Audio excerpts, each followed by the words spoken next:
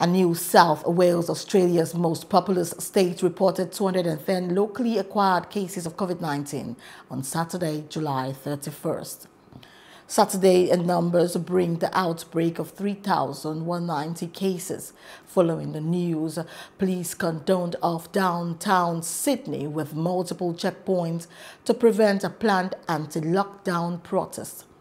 The city and its vicinities have been under weeks-long strict lockdown, and this is to last at least until the end of August.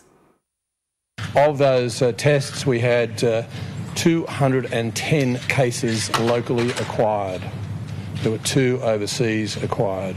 I'd like to begin by sending one final message to anyone who is intending to go into the city to engage in protest activity. Do not do it. Our policing operation has been in place since early this morning. Up to 1,000 police officers, including a range of specialist resources, are on the ground already, so do not go into the city to protest. Very, very shocking. I was shocked. I was embarrassed, actually. I had friends from overseas in WhatsApp asking me about it, and I was shocked. Yeah, I didn't think it's not what we do here. We generally, mostly, all do the right thing. But I was shocked with 3,500. That's a lot of people. And potentially 100 conservatively could have had COVID. Absolutely not. It's ridiculous. Obviously quite concerned that there's going to be cases that come from it.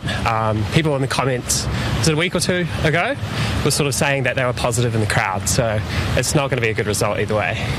For sure, given that we know what coronavirus can do, it's pretty outrageous to be having a protest at this moment in time.